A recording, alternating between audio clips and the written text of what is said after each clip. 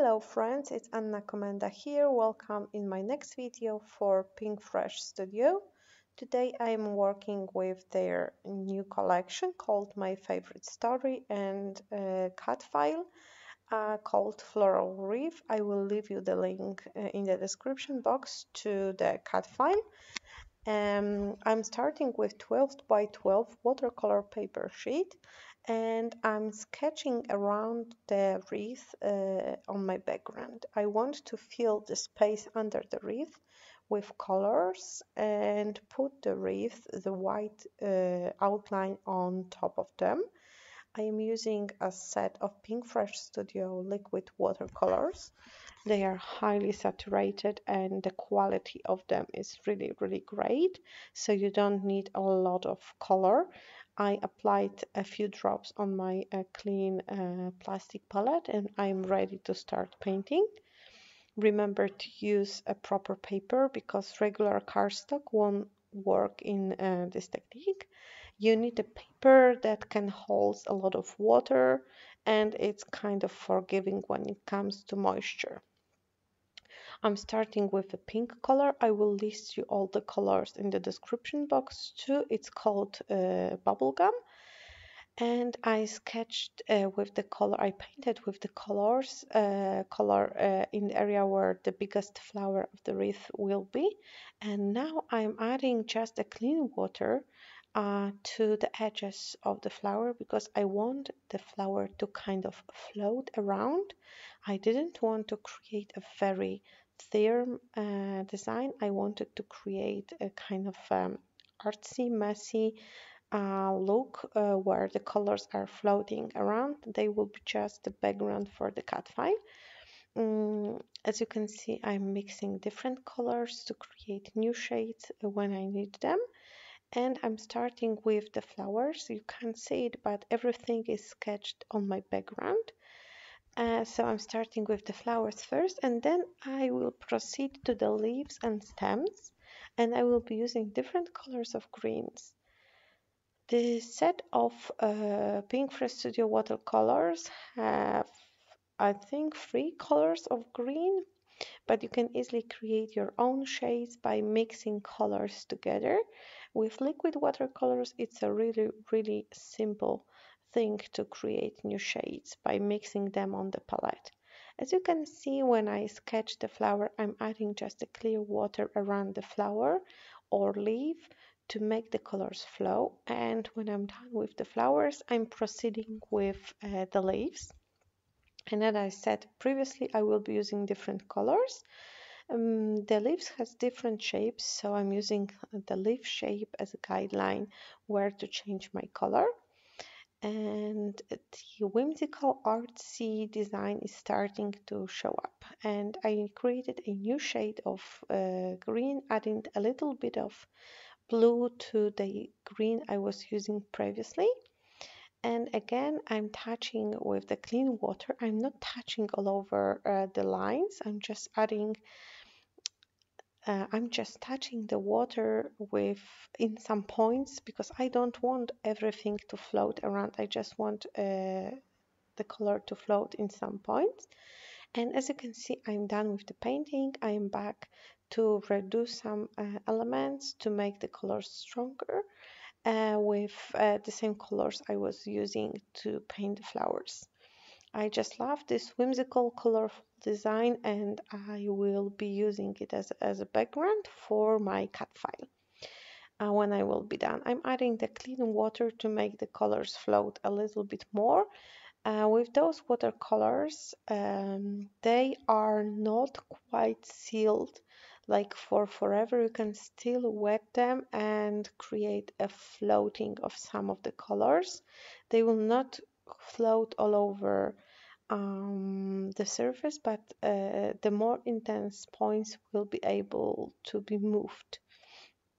So the design is ready, the design is dry, and I was going to glue down the wreath, but then I thought the flowers are not so visible, so I added a little bit of vellum behind each of the flowers. So I'm just applying glue on the back of the wreath. I'm gluing it on the piece of vellum. I have just a regular A4 size vellum that I bought in the regular shop, nothing fancy, and it's quite a cheap supply thing.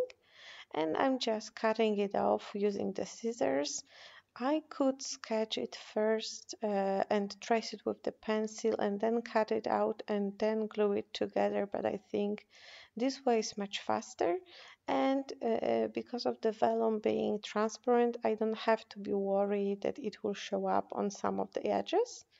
And now I'm ready to glue down the wreath. I'm not gluing it down completely all over. I'm just adding drops of glue here and there because I still want it to look like it's floating over the surface.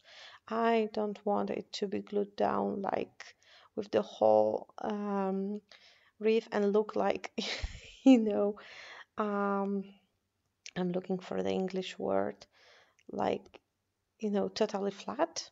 So I'm gluing everything down, but I'm hoping for the leaves to kind of stand out. I added two pictures of my daughter. They were taken a few years ago in Netherlands. We visited Keukenhof Gardens. They are filled with tulips of different shapes and colors. And it was such a wonderful experience, especially for my little girl who was like wowed with all the pretty flowers she was seeing there. So I decided to use those pictures with this colorful wreath. It was spring back then, and the wreath also looks springish. I didn't have any particular story in mind because I already scrapbooked those pictures a few times. I really, really love them, so I just thought it would be nice to scrapbook them again. And then, and then I am ready to embellish my project. I am using bits and pieces from my favorite story collection. I didn't use any papers, but I am using embellishments like ephemera pieces and chipboard frames and flowers. I am playing with them, gluing them around the picture, and I'm going to add some kind of a shop in the upper part of the reef and some candy cars on the right side. I didn't want to cover my reef, so it was obvious after so much work done around it.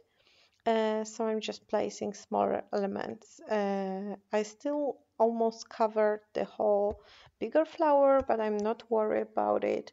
It was just the background for the project. I am focusing on the colors I used on the reef, so I'm picking yellow, blue, green, and pink, but this collection is mostly about those colors. It also has a pinch of black color, so I'm trying to avoid elements with this very dark color. I don't want to add a lot of contrast here. I even tried to add black and white stripes on the background of the paper, but I didn't like it, so I quitted this idea. I decided I need some of those bows. They come in the package into sizes and you have to assemble them. So you have to create the loops, then add the bottom part with those fishy tails, and then add the smaller rectangle to connect those two pieces together. You can use the suggestions on the back, but you can also create your own color combinations, which is great.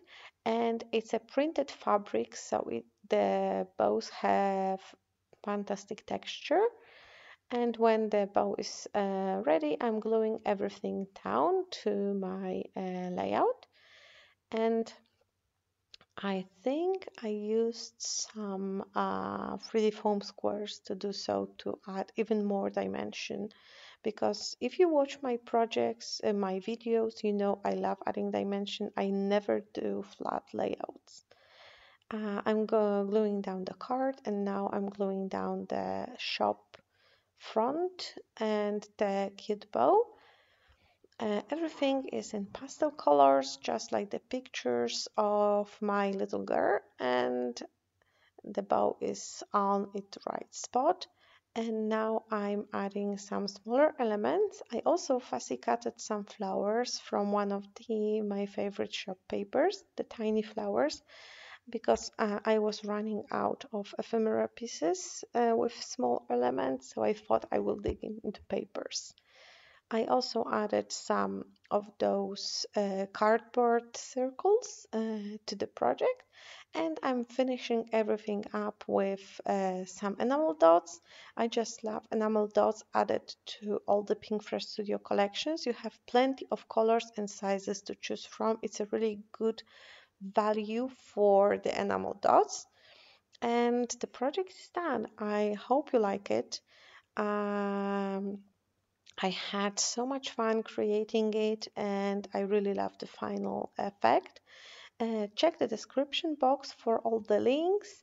Thank you for stopping by and don't forget to check other videos on Pinkfresh Studio YouTube channel. See you soon. Bye bye.